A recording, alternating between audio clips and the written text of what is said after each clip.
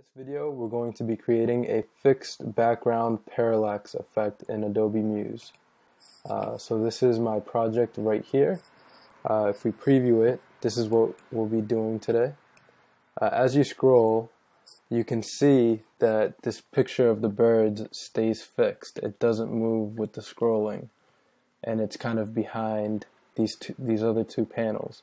Then you keep scrolling, and now we have another image of a bird. And you keep scrolling, and there's another one. So this is a pretty cool effect. It can be used in many different ways. I've used it quite a few times for my websites. So we'll go ahead and get started. I'll show you how to do this. So first we want to create a new site, and that's fine, we'll just leave it to the default. We'll click on the home page here, and the first thing I'm going to do is create my first panel, and it's going to be, I'm going to make it 600 pixels high in height, and I'm going to make it full width. So you just got to make sure that when you create your square or rectangle, that it hits 100% right here. You can actually see it. It says 100% width. Okay, and what that does is that if you shrink the screen size, the image will shrink with it. I don't want a stroke on this, so I'll just go to Fill and None. And for the fill, I want to add an image, so I'm going to add this image here.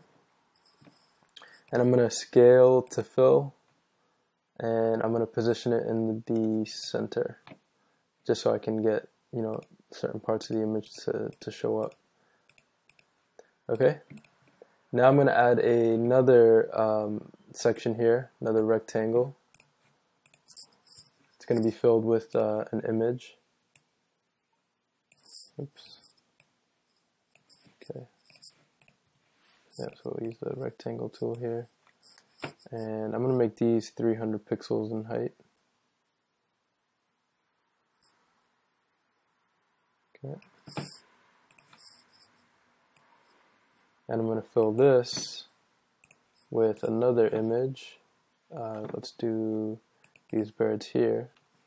Okay, and I'm going to scale to fill so it fits the width of this rectangle, and I'm going to center it there. So if I do a few different things, I'll get different views of the image. Because this rectangle is only 300 pixels height, you're not going to see the full image, but that's okay because it still adds an interesting effect, and you can still grab the best part of the image that you like by clicking on the position right over here. Alright, so we have these two pieces. Oh, again, I don't want a stroke on it, so I just click None. I don't want like that black border on this image. So we won't really see anything at the moment. If we preview it, you see it's just kind of a scrolling. We got this first picture here, and we got the second picture here.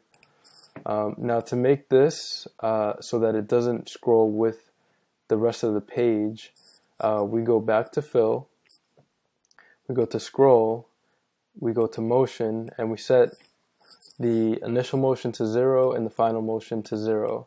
So we just don't want any motion on this image at all. It's just going to stay fixed, and it's not going to move. So we hit Enter, and don't worry about the key position because nothing is moving. We don't need to worry about this key position here. It doesn't really make a difference where this key position is. So we preview the site with Command-Shift-E, and as you can see, we're already getting that effect. The image is not moving. This first panel is, but the second one isn't. And the interesting thing is that you will see the whole image as you scroll. So in a way, I guess it doesn't matter where this image is positioned. Like if you have it up here, it's more so like where you'll see the image start when you scroll, and you can play with that to see how that'll look for your website. Alright, so let's add a few more of these. I'm just going to copy and paste this because we already have the effects on each of these. I mean, there's no effect on this first one, but we have the height that we want, and on this one we already have the effect. So all we have to do is replace these images. So I'm going to replace this one. If I go to Fill, and I just click here on the image, and I'm going to pick another forest image. There we go, that's pretty cool. And it's already scaled to fill, so that's all set. And here again, we're going to go back to fill. We click on these birds, we go to fill, click here, and we'll pick this bird. There we go. And again, I'm going to copy and paste. And we'll just put these right over here. Let's line it up exactly. Okay. Oh, it has a. Oh, I see. Yeah, we want to take the stroke off this one too. Did this one? Yeah, this one had a stroke of 1. Let's see if we can line it up there. Yeah, that's better. Okay. Alright, so let's just replace this image with, let's do this one.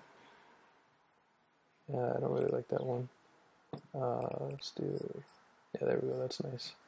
Okay, and we'll replace this image with